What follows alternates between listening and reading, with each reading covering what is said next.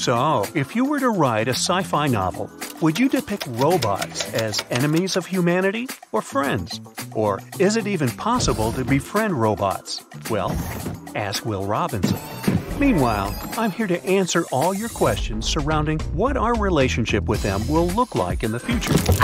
Let's take it all the way back from the importance that having friends plays in our lives and why, as human beings, we definitely need friendship. As of today, it's been proven again and again that romantic relationships improve our health and even help us live longer. And despite the fact that historically they've been treated as less valuable than romantic and family relationships, now we know the same goes for friendships. Part of this is actually due to the overlaps between mental and physical health. That is, if you're being socially active, it's most likely you're being physically active as well. But it also has a lot to do with the brain. For instance, several studies that have used functional magnetic resonance imaging to study patterns of brain activity show that interaction with friends leads to heightened activity in the striatum, which is a region involved in reward. And in one study, researchers found that when participants were given the opportunity to share money with a friend or a disliked, neutral, or unfamiliar person, reward regions were most active when they chose their friend. So it's no wonder individuals with a strong sense of connection to their friends tend to have longer and healthier lives. It's as if they're always being rewarded. But to be more specific about what health benefits valuable friendships provide, well, first of all, they put you at a lower risk for hypertension. In addition, they help you sleep better, as well as heal faster. And the more friends you have, the better. Having a wider variety of social relationships may even enhance your ability to ward off a cold. However, when you have to spend time alone and not by choice, your white blood cells change their behavior, which leads to more inflammation and a weakened immune response. On top of all this, friends not only help your physical health, but your mental health as well. According to one research, there's a link between the time you spend with friends and whether the brain later processes rejection as threatening. Those who had spent more time with friends show less sensitivity to social exclusion. Now, where do robots enter the picture? Well, in the future, we may not be restricted to only being friends with living and breathing human beings, or pets even. To be able to explore the idea of human-robot friendship, we must understand the very basics of robotics.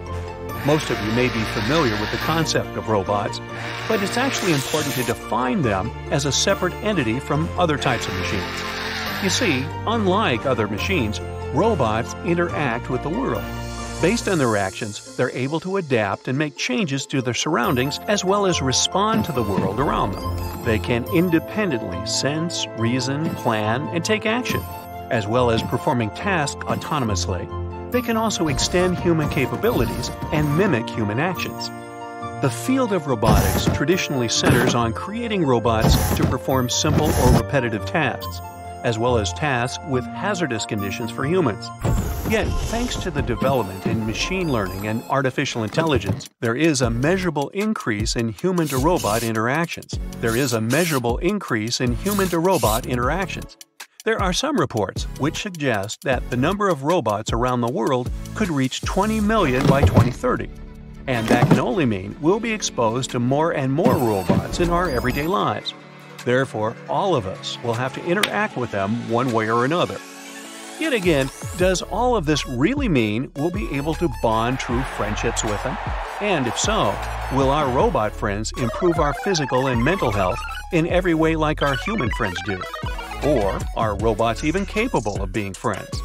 As of today, there are quite a few robots that can perform intelligent tasks, such as adjusting how they respond to individuals and organizing themselves without direct human input.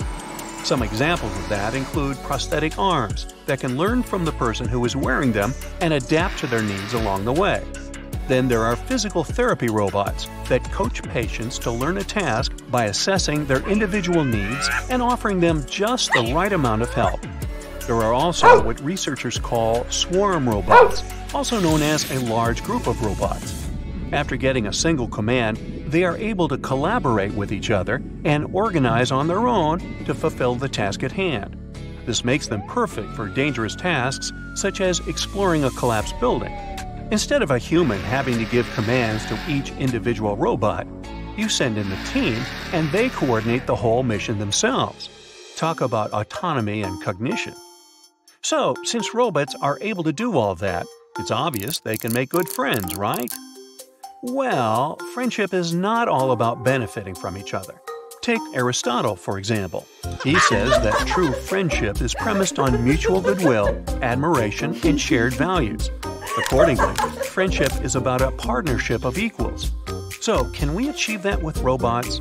Because so far, the relationship we have with robots is what Aristotle would call an inferior one. Yet again, even in this state of benefiting from robots, we relate to a robot just like we relate to pets, possessions, and people. Many folks these days always thank ChatGPT for helping them out with stuff. Some people who work on robot ethics believe that what they do, that is, bonding with a robot, is just a waste of emotional energy. That is because these entities can only simulate emotions, and this will always be less rewarding than forming human-to-human bonds. Well, I've already named my robot vacuum cleaner. Sorry, not sorry. And I know I'm not the only one. According to an engineer who worked at a vacuum cleaner robot company, when customers were offered brand new robots to replace their broken ones, they would decline the offer, saying, "No, I want my robot."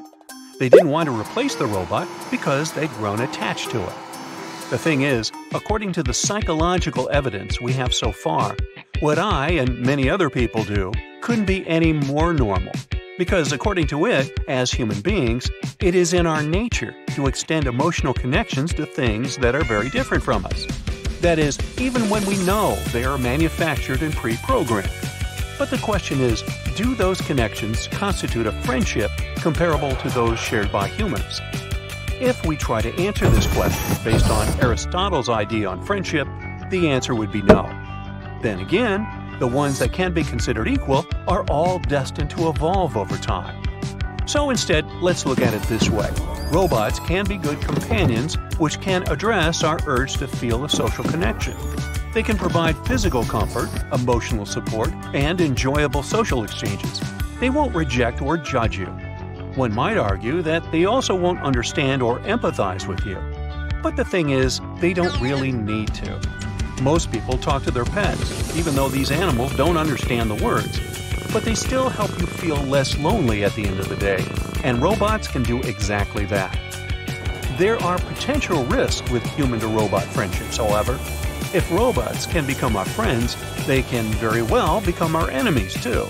But not in the way that sci-fi movies depict. Robot friends can turn into a problem if people start neglecting their relationships with other people to spend more time with the machine. And that is exactly already happening with video games and social media. Yet again, we can all agree that robots aren't the ones to blame for it.